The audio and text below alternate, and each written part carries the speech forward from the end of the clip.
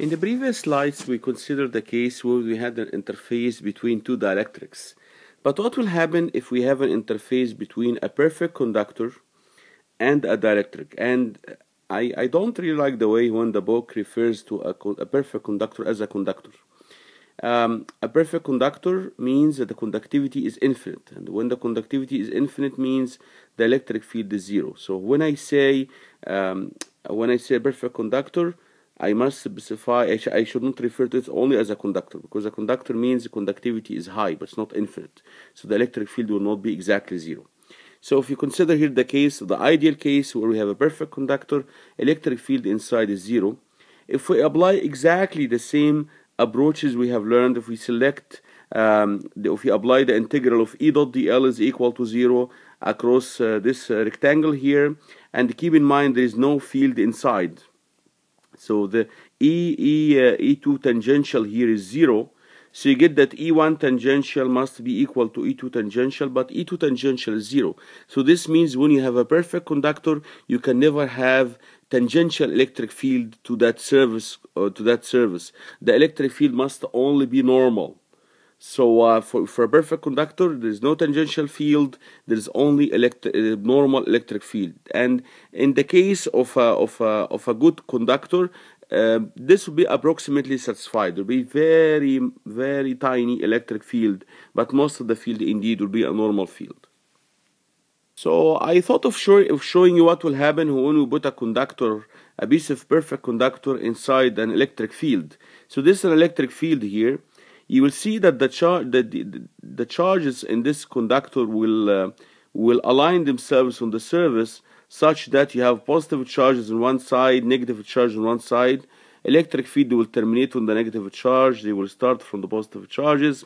And all these field lines, if you take a careful look, they are all normal to the boundary. So all of them ends normal to the boundary. They are not tangential, don't have tangential component.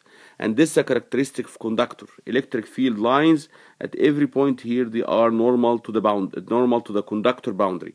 So regardless of the shape of the perfect conductor, electric field lines will always be normal to that conductor. You cannot have any tangential field. And the reason that you cannot have any tangential field, because there is no field inside, so there is no tangential field inside the conductor. And because of the continuity of the tangential field, there cannot be any tangential field outside the conductor, just outside the conductor. Of course, in other parts of the space, the field can take any shape, but on the boundary, the electric field must be normal. One other byproduct of the assumption of the existence of perfect conductor that we can obtain if we apply the same bell-shaped surface and apply Gauss law. If we say the integral of d dot ds over this bell-shaped structure is equal to zero, then we get three integrals: the top disk, the bottom disk, and the side wall. The bottom disk will give us zero this time because there is no field, there is no E, then there is no D, then there is no D normal. So this one will give us zero. The side flux will give us zero because delta H will make it zero, go to zero. Only the top flux will give us an answer. So this will give us D normal delta S, and this will give us a surface area delta S, and this will give us the final result when we simplify.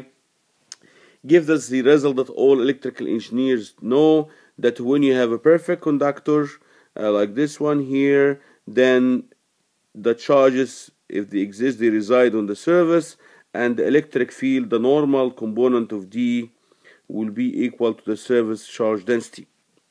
And this comes directly from an extension of the electric case, because there is no normal component inside the conductor. It is zero. So in conductors, perfect conductors, charges will align themselves in such a way that D normal is equal to the surface charge density.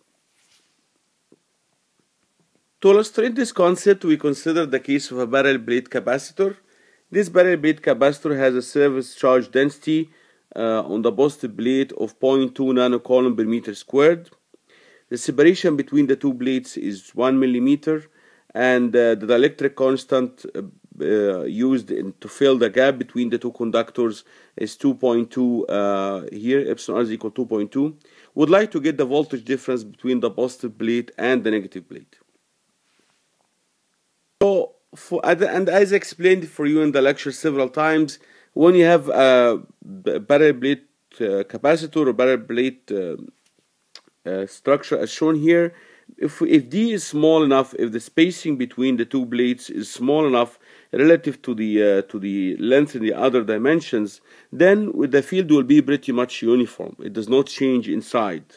Now we can apply the boundary condition. If rho s here on the surface is equal to 0.2 nanocoulomb per meter squared, then we know, because there is no field inside the conductor itself here, inside the conductor, even though it's thin, but inside it there is no field, then this normal component of D must be equal to rho s. This is coming directly from the boundary condition that we learned now when we have good conductors.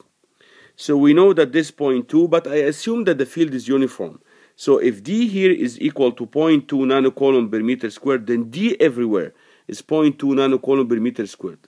By the way, you cannot say the same about cylindrical or spherical structures, because D is not uniform. D depends on the distance from the charge. While here, because I assumed it's uniform, then its value at the interface is the same as its value anywhere else. So here I know that D is equal to 0.2 nanocoulomb per meter squared. Once I have D, I can get the electric field. Once I have the electric field, I can get the voltage difference between the two plates. So by assumption of uniformity of the electric field, D will be the same as D at the interface, which is equal to surface charge density. So D, it will be pointing in the Z direction, and I assume Z is pointing from the positive plate to the negative plate. It's 0.2 AZ nanocoulomb per meter squared. Once I know what is D, I can get E.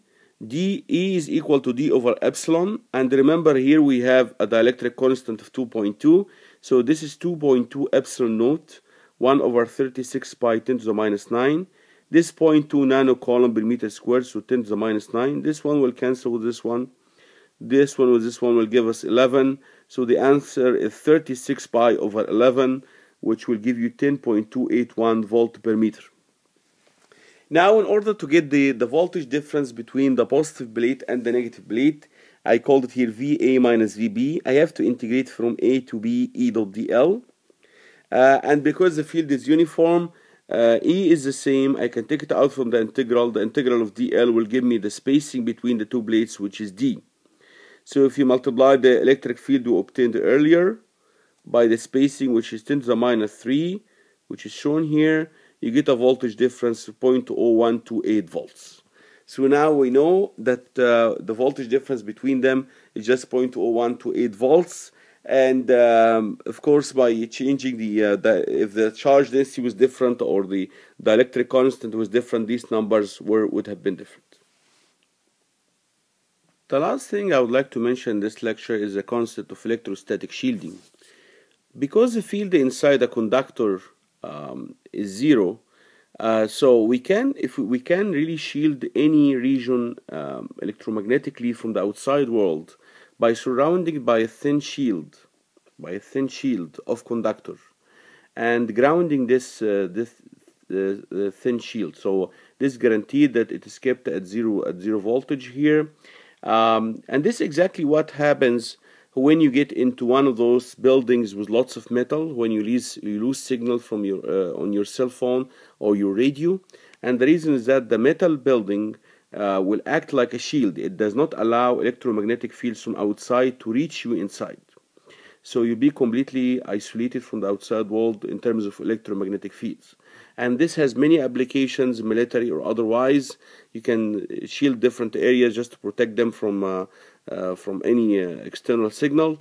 And this also the use as well in, for example, in computer, to try to avoid the interference from other sources, electromagnetic sources, and so on. So this concept of shielding is also very important, and we'll be using this later in other applications.